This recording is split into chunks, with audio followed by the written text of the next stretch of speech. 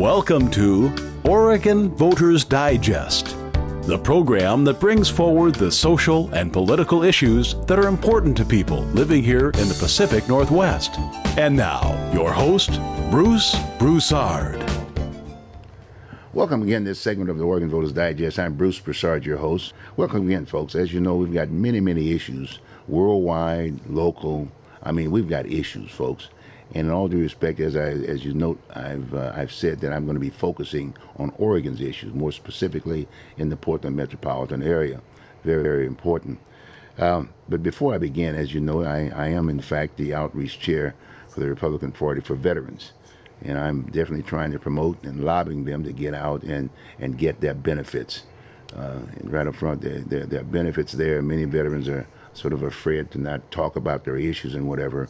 And it's very important. So I would say to you, folks who are family members of veterans who are, especially from Vietnam era war and some of the older ones, but now it's the Vietnam era veterans, they need to go in. Many of them are PTSD, post-traumatic stress. Actually, it's mental illness. That's really what it is. I mean, we use the word, but the bottom line is that it's really a stressful condition. That condition was not recognized when I was in the service. But then after the Iraqi war and things of that nature, they came out with PTSD. But the fact of the matter, my point is that, hey, get your veterans, get out there and get your benefits. They're there for you. Okay. Now, with that, here's our show for today, folks. This is an issue that's out there, and a lot of times folks don't understand it. There are misconceptions about it. It goes round and around and this and that and whatever. And I'm talking about Black Lives Matter. What we're going to do within this hour is that we're going to educate you and inform you about what it is. And we're going to have a discussion. And I've got two leading proponents here locally, folks, homegrown, if you will. They're going to talk about issues. And right up front, we're talking about issues. But the fact of it is that there's this connotation of Black Lives Matter that folks tend not to want to deal with the issue. And they use that as a kind of a way of being able to stop them going any beyond that particular point about solutions to issues aspect of it. So I've got two people, very respectful people. One of which you've identified the name, the brand, if you will, of Black Lives Matter, and Teressa Raiford. As Teresa's right here with us, she's on my left as far as you're looking on the screen, and I've got a gentleman by the name of Royal yes, Harris. Sir. And again, two young people, and that is our future. That is our future aspect of it. And I think they've got enough background to really talk about this particular issue, and so it's very important. So we're going to do it. But we're going to begin initially with Teressa. I want you to know that I happen to know that she's a local born person. She got a lot of folks here. I happen to know her folks here too. I also got involved with her in a number of issues. One of which was she ran for Multnomah County Commissioner, right? You don't remember? Yeah, I remember. She said she's trying to remind me that, but I happen to have been there also too. But that's another show we can talk about. But the fact of the matter is, she's very much involved. I mean, she's out there, and she'll go into her background and this, that, and the other. But my primary purpose is I want you to know she's a very credible person within the community here in the state of Oregon. Activism is kind of a no-pay type job aspect of it. Yeah. It's not a glamorous kind of a situation. It's just like running for office. It's never a glamorous situation aspect of it. But the fact of the matter is, we're not talking about terrorism. We're not talking about this, that, and the other. And that's another reason why I'm wanting to do a particular show, because the latest issue was the issue with the Attorney General's office and the whole issue of the investigation, and then the FBI getting in this thing and whatever, and we've got all kinds. Everybody's sort of in a kind of a not knowing what to do, and all of a sudden naming people and this, that, and the other. And I wanted to make sure that that was not the case here with Teressa, and I think we need to spend some time. And I think at the end of the show, you'll understand where I'm coming from. Yeah. Okay, fine. Teressa, how you doing? I'm doing all right. Thank you for having me on. I know you got your bullhorn. I know you're out there working as it is. Yeah, well, we're on Martin Luther King. You don't know what might happen. I know. I want to be prepared. Well, I tell you what, for the benefit of, and like I said, I got Royal here. He can input, and you can open up anytime you want to. But what we want to do is that we want to give you the opportunity to kind of give us a little update. Kind of like, and maybe an update on some of the activities that you've been in, maybe some of the future activities aspect of it, and then from your own word, what is your definition of Black Lives Matter, and how did all? Because that's basically what the brand that people are always kind of like, well, what is it, and why are you involved, et cetera, et cetera. Why don't you just start off? Right on. Well, I was going to say I haven't been on in a while, but since the last time I was on, we had some protests that happened around the country, and I've been a lead organizer for the ones here in Oregon. And so instead of running for office this year, I've been running in the streets and pushing civil disobedience to kind of break through bureaucracy in order to get some things done. And this past legislative session was pretty much, you know, but but before we really get in discussion, try in your own word. How would you define Black Lives Matter, and how did it come about? Well, to me, it's basically a cry for humanity. Okay. You know, you're basically saying that in our country and in our society and in our time, that what we would sense and in regards to the value of Black lives, that there is none, or it's minimal. And so when we say Black Lives Matter, it's not to say that other lives don't matter or that our lives matter more. And I'm tired of saying it because I'm sure a lot of people know it, but we're just saying that we matter too. And really we're saying that we know that we don't matter. And that's why I said it's a cry for humanity, because we want people to know that we're ready to stand up and do whatever it takes to show that value and to be accountable on our own end. So. Okay. Now, the Don't Shoot Portland, that was another brand that was out there. What does that mean? Well, it was started in response to the Mike Brown murder that happened in August 9th of 2014. Community members here called me during the night and during the day after he was murdered and asked me, was there something we could do, because they remembered that I had done a rally for Trayvon Martin when he was murdered. And so they were like, you know, Teressa, what are we going to do? And I was like, well, what do you want to do? And they were like, well, we want to protest. And in my mind, you know, I wasn't really interested in doing a protest. You know, I was like, well, that's not going to help. You know, you got to go out there and you got to start legislating. I'm thinking of politics. And people were like, well, we want to do something right now. And so I connected with some people through Amnesty International and some students from Portland State University, and ended up going to a big protest that was happening downtown at Pioneer Square. And we had also organized one over on MLK. But it just happened that the same night, the people from Michelle Obama's, you know, the whole gun legislation, every town, they were in town, and they wanted me to meet with them regarding some upcoming gun legislation. So I went to one of the protests and I didn't go to the other, and the other was in my community. And when I saw the outcome of what had happened, because we didn't have, like, it was a quick response around the world. People reacted to this and people organized within their community. But what I saw here in my own community was that we weren't able to organize that quickly. So I figured, okay, well, we're going to have a meeting on community action planning, and we're going to figure out how as a community we can organize. And so we did that again in August on the 14th and at Dawson Park, and we came up with Don't Shoot Portland. And the thing is that the chant started with Mike Brown, Don't Shoot Portland, Hands Up, Don't Shoot. Then it went into I Can't Breathe. And then it went into, you know, Black Lives Matter. And so by October and November, we were screaming Black Lives Matter all the way until now. And so a lot has changed within the protest movement since then. And you know that in every city and every town, it's a different reason for a different movement. We're not all just protesting the death of people that live 2,000 miles away from us. We're protesting the systems within our communities that allow that to happen where we live. And more specifically, here in Portland. Oh, absolutely. In the Portland aspect of it, okay. And then what about some of the activities, you know, some of the past activities that you were involved in? And organizing, if you will, with folks. Oh, well, I mean, well, we've done, I'm sure, dozens upon dozens of protests because it was passion, and the names wouldn't stop coming. We had this tagline that was called Carry the Names. So every time somebody would die, like today is the anniversary of Tamir Rice being killed. He was a 12-year-old boy from Ohio. And so, you know, in the middle of saying Mike Brown and trying to hold it down for him, you keep getting these names because the way things are now, what's different with the old civil rights movement is the communication comes a lot faster and it's a lot more accessible. So once you start organizing and protesting and you have social media as an asset to communicate, you're able to connect with everybody else's cause and support their movements. So like when Freddie Gray was killed in Baltimore, everybody on the ground across the nation knew that if we didn't protest and support what was happening in Baltimore, then they could be shut down. Their voices would be shut out. So we had to show that, look, they got national support, so you guys better listen. And then we have the same expectation when we're at home. But here we have to get a little bit more organized on supporting locally, because people, even the families, aren't willing to do anything about the things that happen to their children.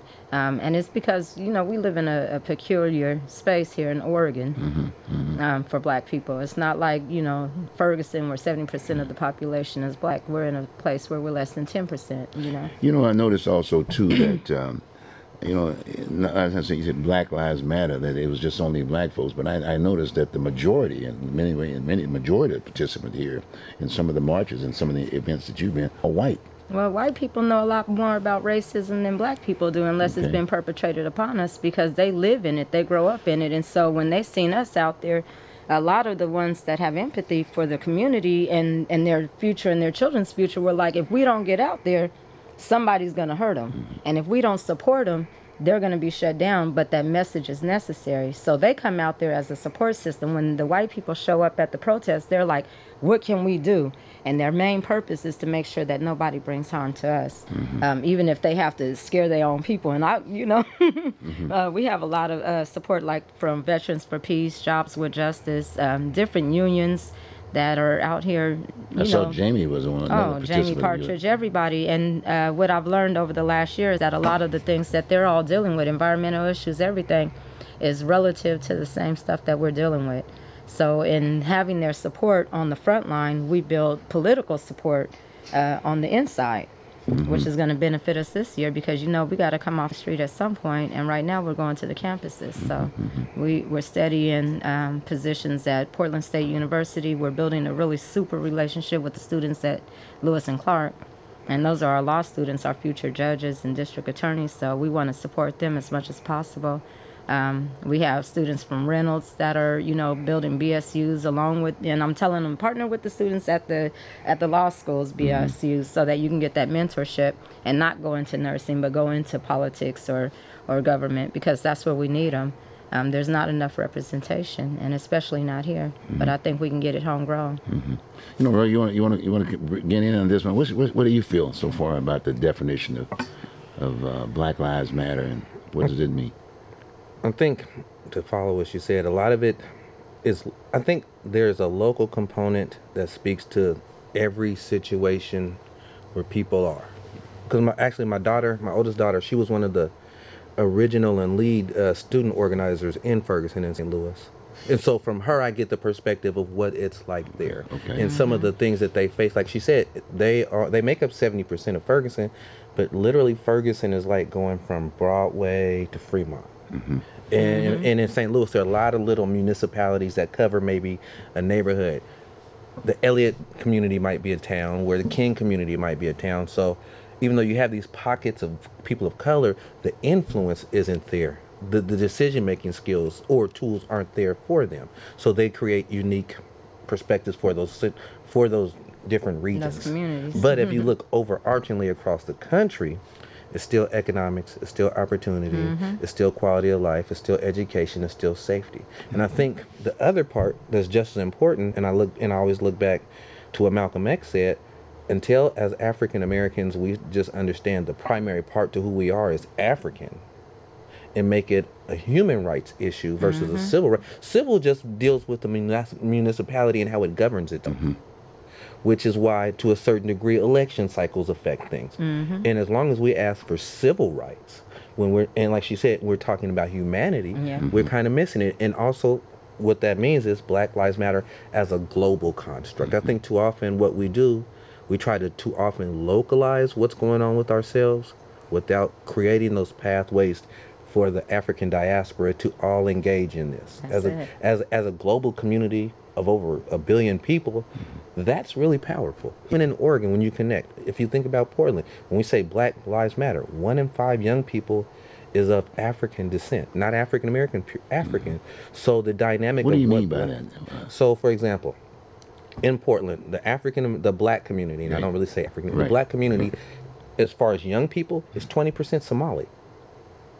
That doesn't include people from Sudan, Somalia, Ethiopia, Eritrea, Nigeria, Sierra Leone. It doesn't include them, but if just that, 1 in 5 is Somali. So when we say Black Lives Matter, it's not a construct of I was born in the United States. When we talk about Martin Luther King, it stretches across a diaspora, because just like, I hate to say it, just as much as we suffer racism, Black people in France are suffering it. Black people in Germany are suffering it. Black people in Africa are still suffering it as the residuals of colonialism. Yes. And what we're seeing is our resources matter, our talents as far as entertainers or money providers or producers for someone else matters, but our humanity on a global scale isn't seen as one continuum that matters. And that's what it means. We have to accept the fact that whatever a black kid in Oregon is just as valuable as a black kid in Germany or as a black kid in Africa. Until we bring that 1 billion people of consciousness together, we suffer from these things. Why is it so hard to sell? I'll give both of you. Why is it? What do you think, T? Why is it so hard to sell? What I'm learning, because a lot of the people that I support in these protests, like I call myself a first responder. I get calls from students, from families, from people in our community that are like, Teressa, we need help with this, to the point where I'm so tired to where I don't help them. I help them help themselves so that they can provide more help for more people. But I think that our lack of unity is because of that. We have lack of support systems for one another. And I look at that as an issue with our government system, because they become the go-to thing for everything. They're like, you go to the government for everything. You go to the county for everything. You go to the city for everything. And I'm like, what happened to the people that provided the services in the community that you didn't have to deal with the county in order to go and do business with? You know, like, there are supposed to be professional providers within every community. If I live in Lake Oswego or Hillsborough, the same programs and services that I need for my family to be productive in society, the same resources and opportunities are there for all of us. But in Multnomah County, if you're a person of color, they have segregated systems to provide resources to you. And you have to go through segregated organizations and community partners in order to take advantage of those systems. And because everything is obligated to maintain support systems for the government, there's a deficiency on distribution of resources. It's like you got to do too much to be in a position to help other people, and you never get to the help other people part. And I'm like, well, break down all those systems and put it back into our community so we can help each other. You know, if you had grassroots organizations, you know, led by people like this, he knows how to do any job he can be hired to do. But he needs to be given the capacity to build an industry. And he has the capacity to run and manage an industry, but he doesn't have the resources or the opportunity. You know, and people legitimately, intentionally develop that in their communities. That's called business and community empowerment and development. We do not do that here. There is a serious wall around community empowerment. I think in Portland, we have the same potential as anyone else. We have potential and access, but we're not getting it. And I guess here's my premise. If you're not mine, I'm not obligated to give you anything.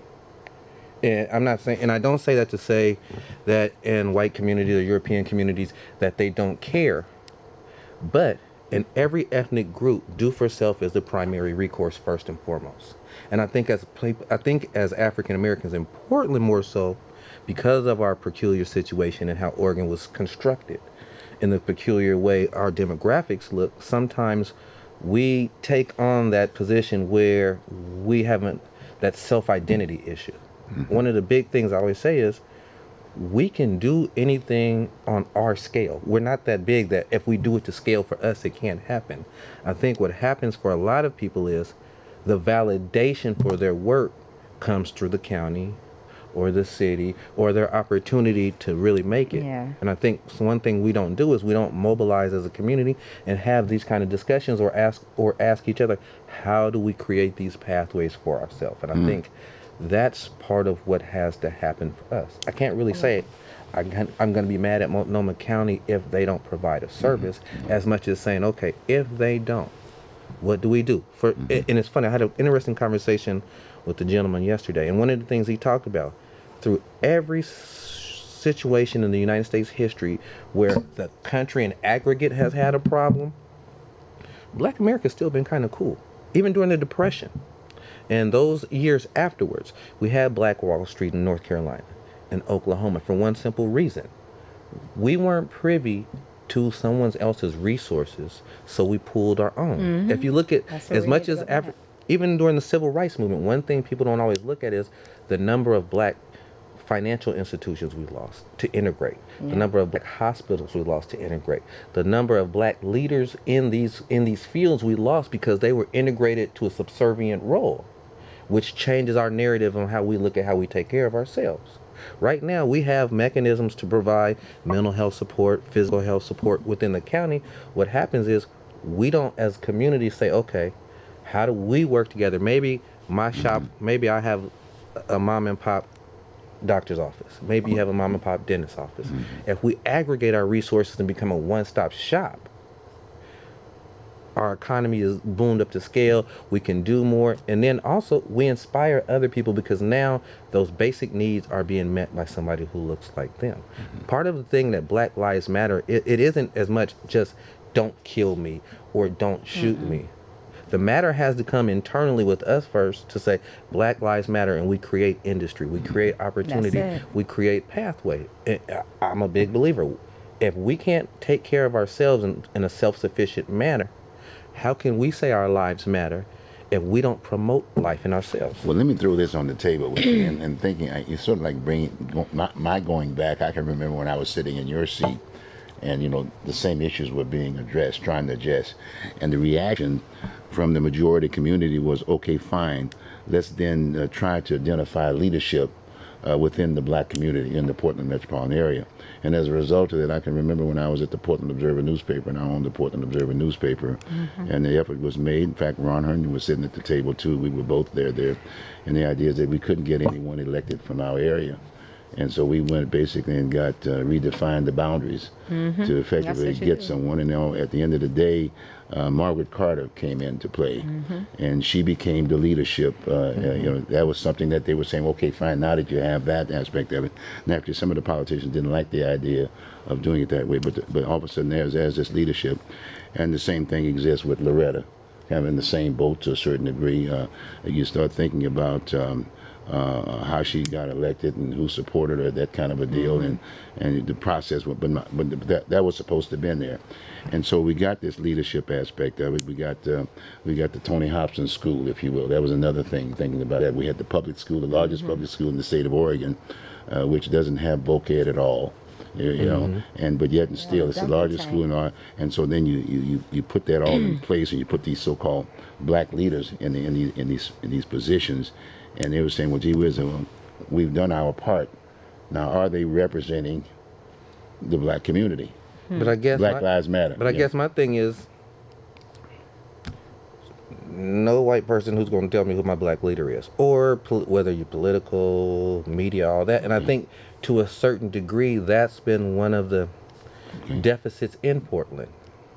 We don't claim it ourselves. It's not as much we don't claim it. Our leadership to tell you that you're a leader. Your community doesn't come through us. And when it does, there's a certain point for it to actually stick in Portland. There has to be that larger validation, not based on a collaborative respect as much as, okay, now you've reached here. Do you want to play by our rules? And I think to a certain degree, and I don't knock anyone because Portland has made great strides in the last 25 years. But one of the things I always talk about is in those strides, were you making, was that generation making them for themselves? Or are they making it to align certain things for the next generation to have the autonomy to provide a healthy lifestyle for the black community? And I think to a certain degree, we've continued that pathological sense of being beholden to people who look at our deficits versus being able to articulate our strengths ourselves and build on that. You know, we're going to be taking a little break in about another 4 minutes. But in all due respect, I apologize for not giving you the opportunity to let the people know what you do. Okay. Go on. Why don't you share that before we take this break? Well, okay, let's see. So right now, I work with Michael Braxton and Rachel Meyer at the Empowerment Clinic, and we work and provide holistic mental health services for people of color, people not of color, those in the Portland metropolitan area. I'm working with the Aerospace Science and Kids at, I know I didn't say that right, but at PCC, where Michael Grice was and did an incredible job providing that foundation. And what do they do there? Well, one of the things. What are you doing there? The biggest thing is to promote science to young kids of color. Okay. And open those doors and open those pathways and the ideas for careers and those type of things, whether it's in the aerospace industry, whether it's in technology, whether it's in science, but giving our kids some of those opportunities that just aren't naturally available to them. Or even if you're not a kid of color, whether it's due to economics, providing those pathways for kids to have the opportunity to expand their mind, their abilities, the idea of what they can do with life. So that's that. Work at Grant. I do a young men's group at Grant High School. I work with a guy, Nate Roberts, with Multnomah County Parole and Probation. We do an African American men's group at the Columbia River Correctional Institution. And every third Saturday of the month at Hughes Memorial Methodist Church, 111 Northeast Failing. We do a African American men's group called Black Men United. We just had our group yesterday. I was telling you about it. I want to thank their incredible people, Robin Franklin, her mom, Eric Payton, the incredible legend J.W. Friday for giving this vehicle. And I think we've been doing this since the State of Oregon report came out through the Urban League last year. We've had over 50 men participate. Nice. And so we've gone from idea to now we're actually implementing ideas and creating action steps and moving forward with the whole idea of bringing in black men together for fellowship, for leadership, and to actually to create that self-determination. I think one of the great things we've done with it is, up until this most recent meeting we had yesterday, every meeting has included a father who either brought a child, which was a daughter or a son or even a grandchild. Because what we really want to promote is that sense of fellowship and self-determination. So how are we promoting this? I mean, don't get me wrong, we're here on the Oregon Voters Digest. That's one of the reasons why I wanted to bring you all on, because Black Lives Do Matter. That's the brand that you're carrying. Fair? Is that right? Fair? So why aren't we not getting that to the majority committee? I mean, they are part of the participation, because in some cases they're funding it, right? They're funding it, right? Well, not in my word. I mean, no, but in your particular word, they're with you. They're on the front line with you. Well, the thing is that unless you control your own media, one of the things when my nephew was killed when I first came back home, I didn't understand why everybody wasn't communicating, so I built a group page called 40 Days Seeking Common Unity on Facebook, and I invited everybody that was going to gang task force meetings, everybody that was on every listserv that I could find, and then I set up another page called I Lost a Loved One to Gang Violence, and then I just kept on setting up all these random group pages so that we could have places to congregate, because I figured, wow, everybody's on Facebook talking, but they don't communicate in real life, so we need to start talking about things that are going to help us become conscious about what's happening in our community so we can start moving forward. And I've seen a lot of movement over the last 5 years. I've seen a lot of systemic movement.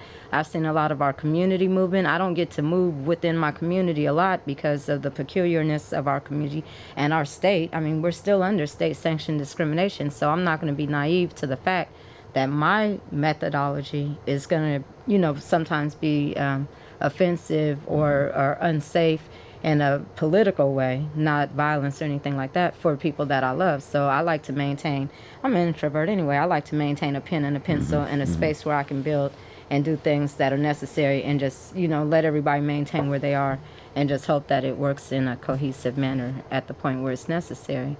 But I think unless we start controlling our own media, and then at the same time, if we are working for organizations that are contracting us, demanding our obligation to provide the services that they provide, marketing and outreach services as well, that include the materials for distribution and any media support that's necessary, any advanced workshops that can create more engagement opportunities to promote the services that are happening. Because a lot of times, even me being online, I got too many people in my network now to even know what's happening in the community unless they come to me directly. But I don't know what's happening. I got to go to those group pages to see what's happening, because I'm out in the streets, but I don't see it. I'll see posters 2 weeks after something's, finished happening, and it'll look brand new. And I've had people that I've connected with that I've given flyers to, and I'll see the same flyers sitting on the table. So we just have to be more thoughtful and intentional about sharing information that's necessary. Well, we're going to be taking a short break right now, but you got quite a bucket list. You know that, don't you? Oh yeah. I mean, it's pretty full, and even yourself too, Royal. I think about that also too. When we come back, let's give them another educational piece, if you will. And what's the definition of black gangs? I mean, we can go there. Gangs. When the moment you start talking about gangs, automatically it's black. And I've said this about this on it, and we need to talk about that. We need to educate folks about that. We're going to take a short break, folks, and we'll be right back. Okay.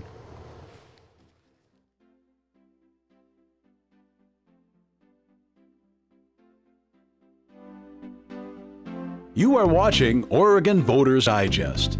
This program can be seen again on these channels on these dates and times. Tell a friend.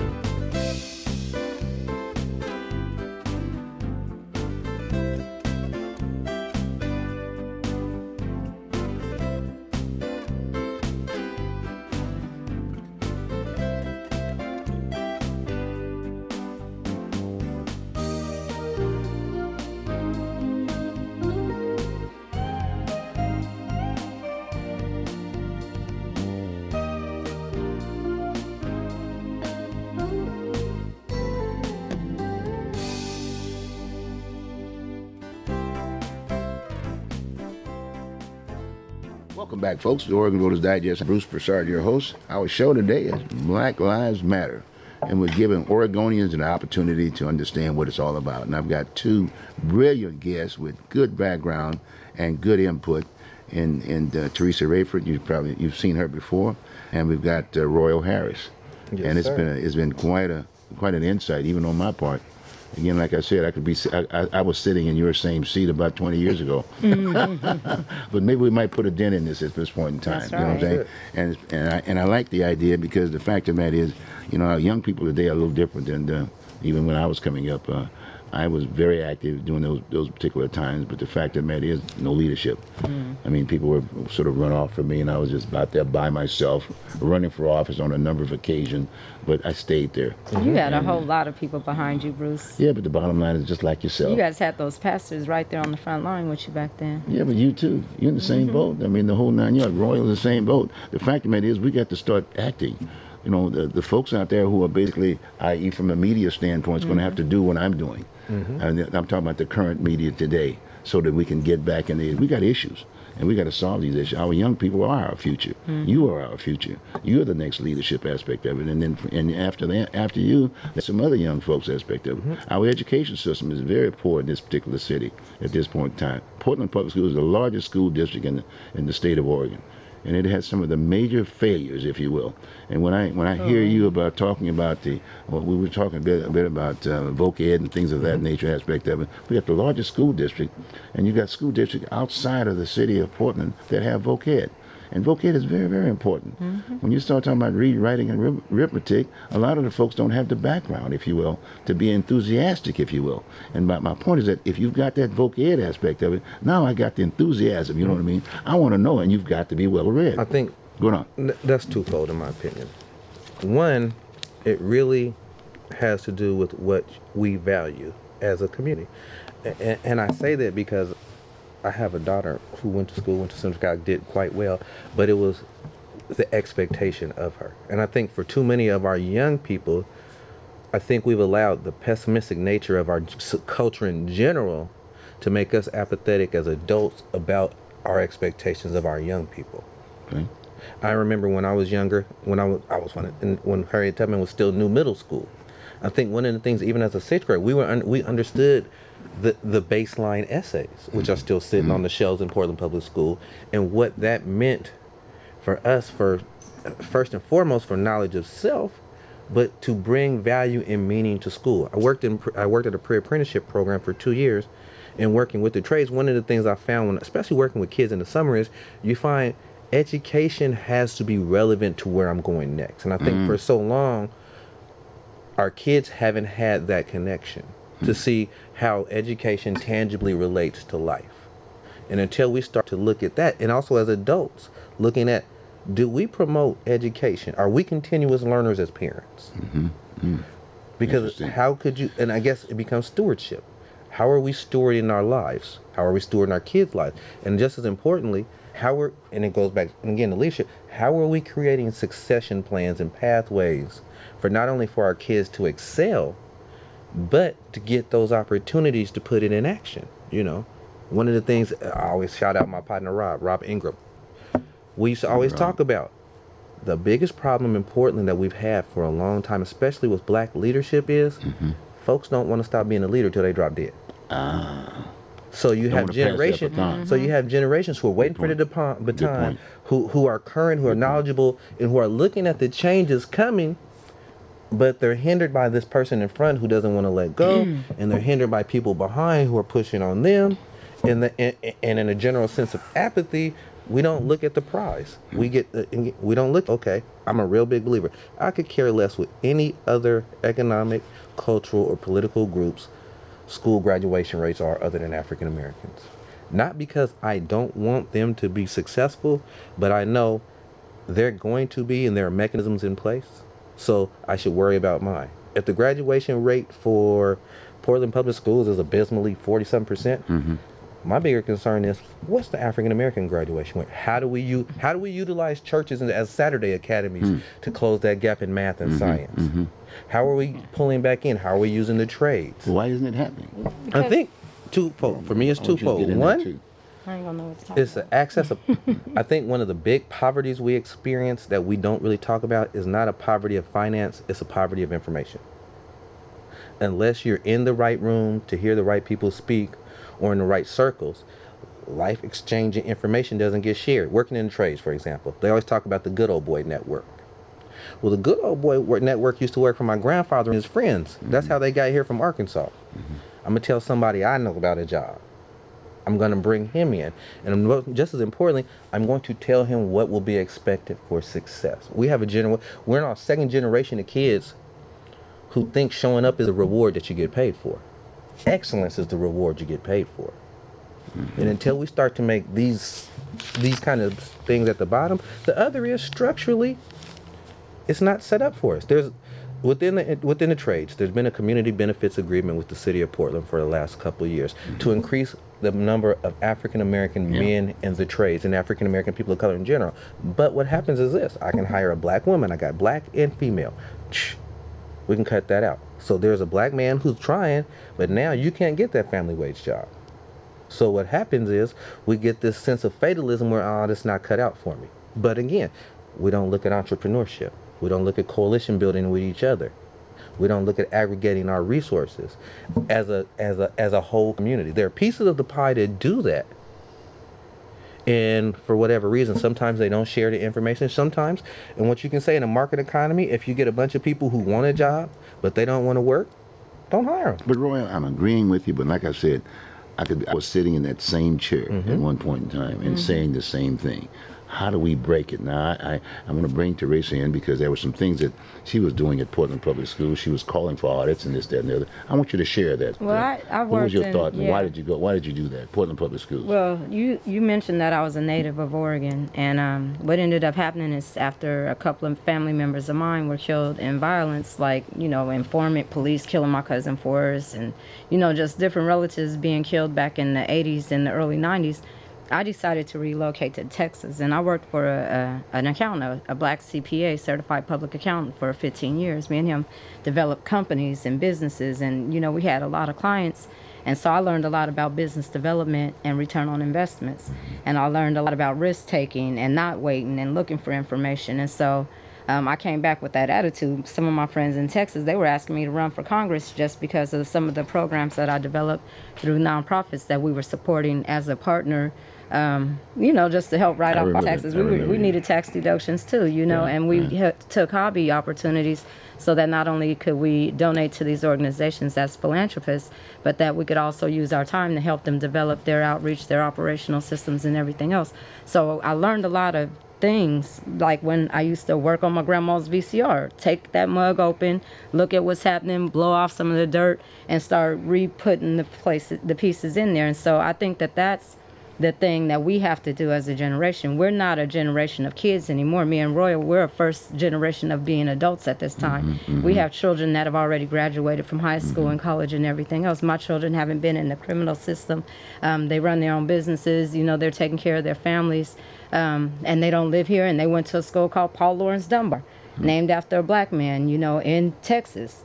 And so, and they were in advanced academics, you know, and they tried harder based on the information that they were bringing home. They would research the work that they were doing so that they could learn more about it, because they didn't think that they were getting an effective education because there was so many students in the class. And I would buy them whatever they needed to advance that opportunity.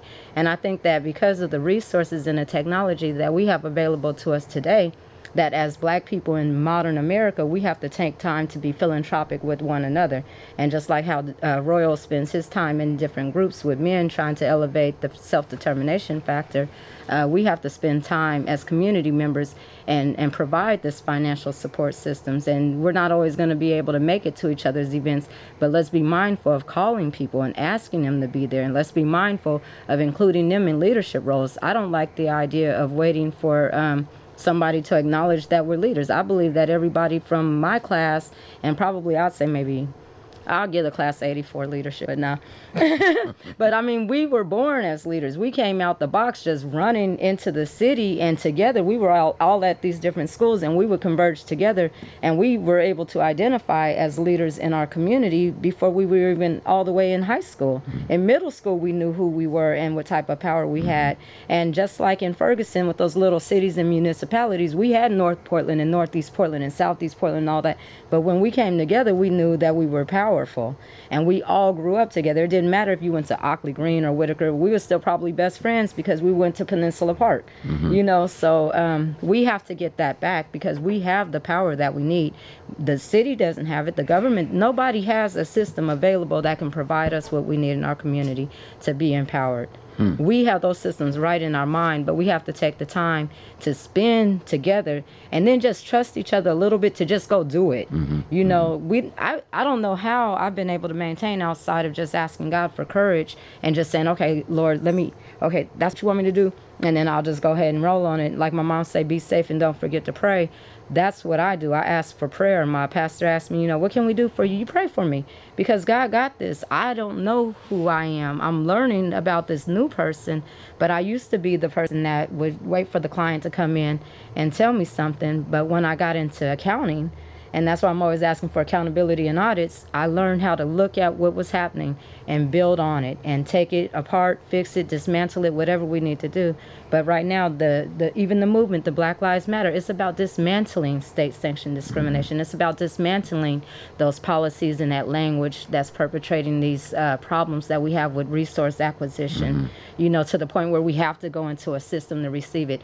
Those things should be available to all of us, but I've already identified that within our government, and we just had a, you know, they just came out with an assessment through public integrity that basically said we in Oregon received an F in corruption because of the way our system is. So when we talk about a peculiar system, we really have a dirty problem within our government system, and that's on whatever blue, red, green, yellow, white, Tea Party, or whatever you want to be in. Y'all corrupt here. And until people like myself get into the streets or go into the city chambers or do whatever we need to do to call it out and ask for the audits, they're not going to be accountable. In fact, don't ask them to reform something that's already messed up. Break it and tell them to take it and clear it up. And that's what I would like for you to spend a couple minutes on in regards to, you went to Portland Public Schools, and I noticed that was an article. Share that with us in terms of what actually transpired during that particular time. What you mean, like? That was the one that you'd gone to the school district and was challenging some of the results, the end results of the program. When my nephew died, his obituary picture was his cap and gown picture from his graduation. And since I came home and that happened, most of the obituaries that I'm seeing are children with cap and gowns, and they're not getting to 21. And so from an accounting standpoint, I have to look at where is the problem between their primary years and the point that they turn into teenagers and die before they become adults. What is the factor in there that could strengthen their resolve to keep them out of community violence, whether it's suicide, because we have a large rate of suicide, community violence, rape, whatever it is. What can we do and how do we get a handle on it?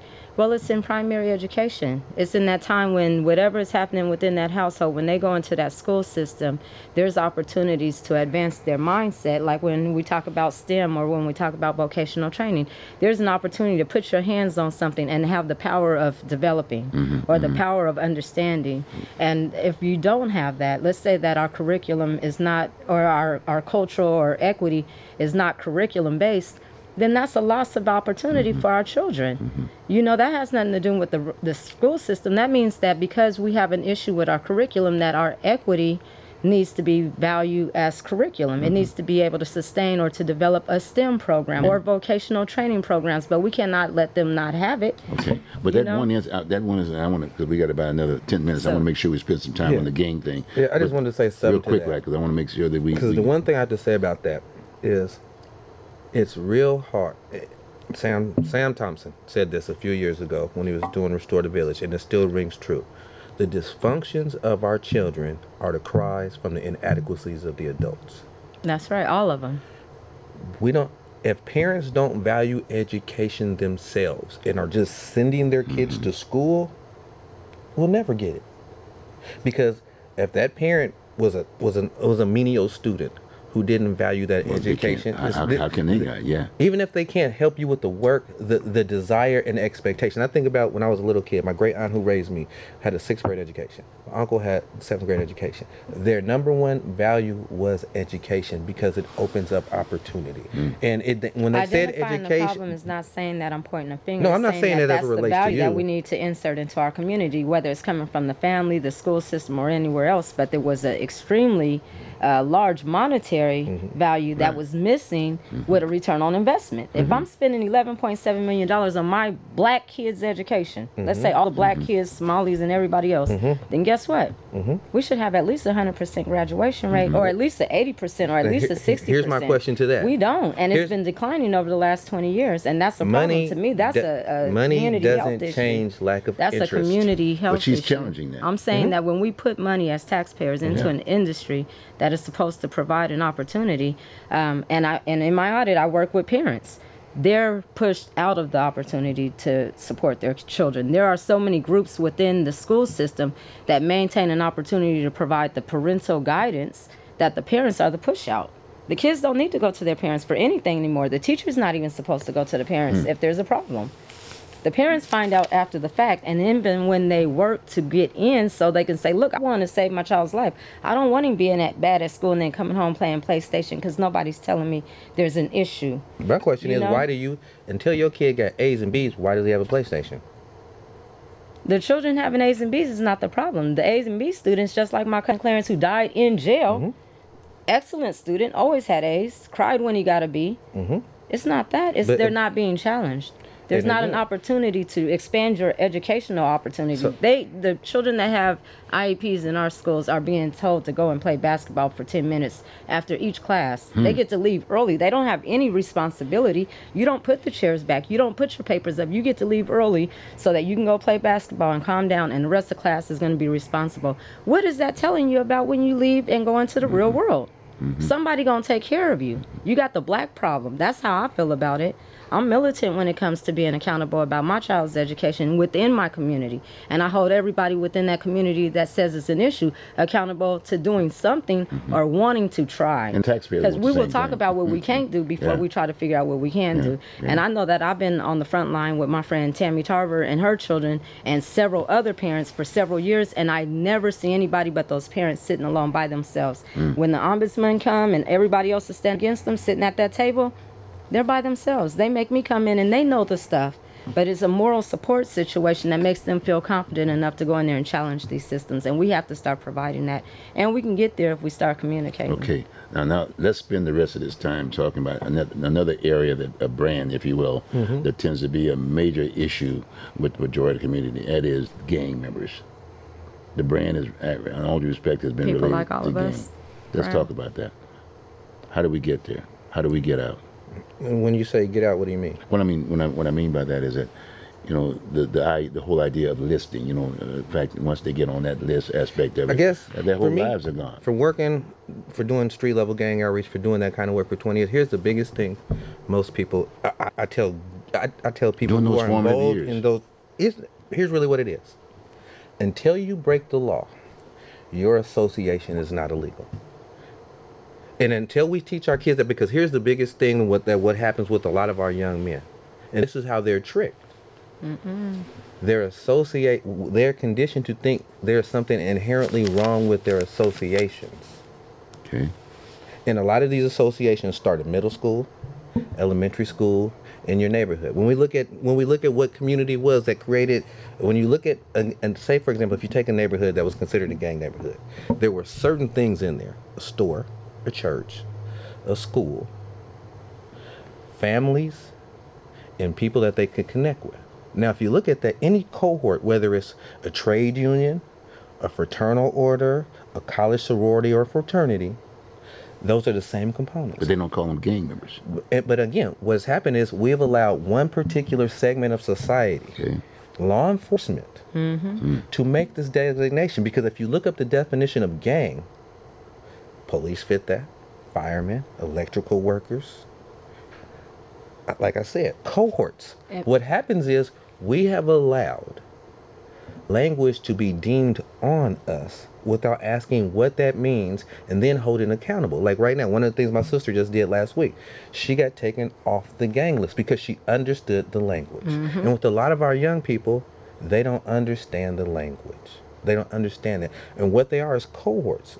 It's just like anything. When we were little, before the criminal element came to identify it, it was the kids from your neighborhood.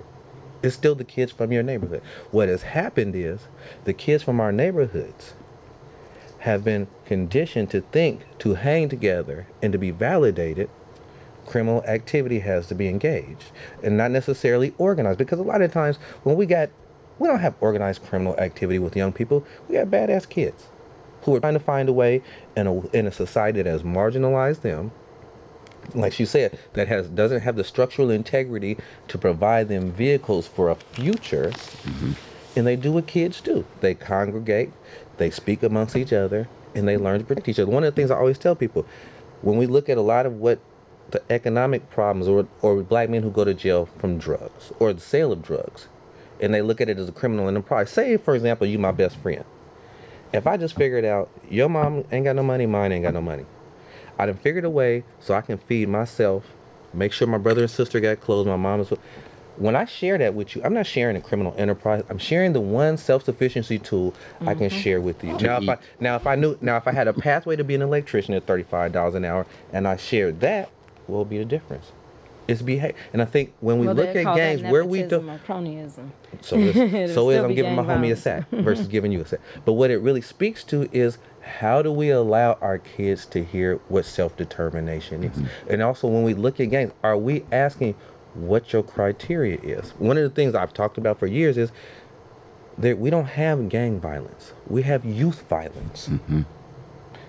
Now, if we have gang violence, that's a law enforcement issue.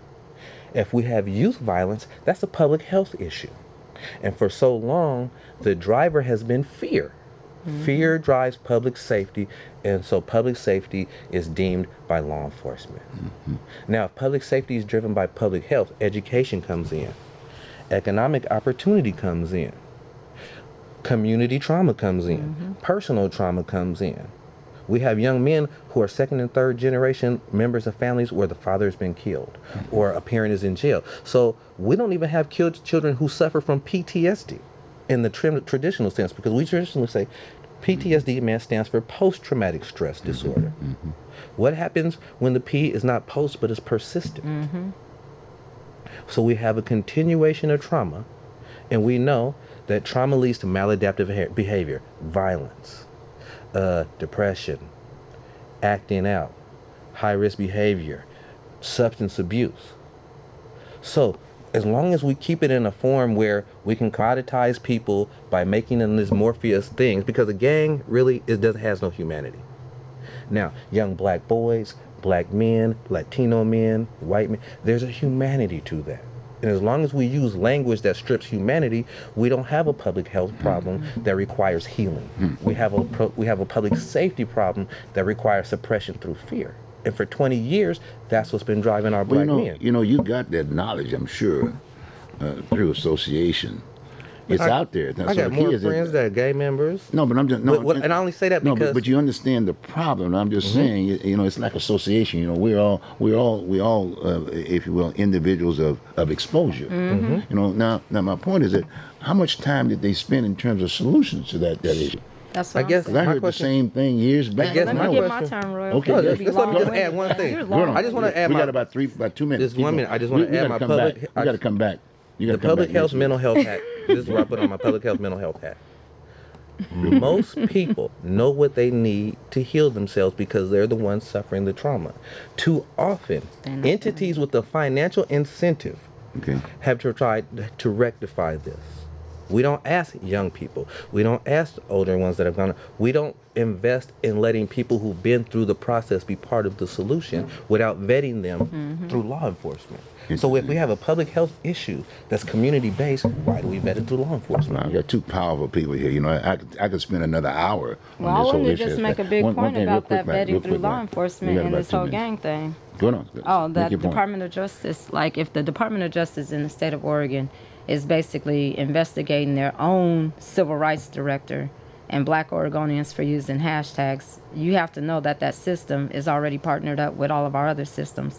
And I What are you remember, talking about for the benefit of the viewing well, audience? I'm just saying, like this past week, it was an announcement that was made that the Department of Justice has been illegally surveying and investigating people associated with the Black Lives Matter hashtag. And you know that we That's already Attorney have, General's office, right? yeah, and my, my organization, we already have legal representation working directly with the Attorney General's office on that, because of course, we're the ones out there protesting, and nobody's getting investigated unless there's an investigation ongoing, which is illegal based on Oregon's constitutional law and their state mandate that enforces the federal law and even oversees it.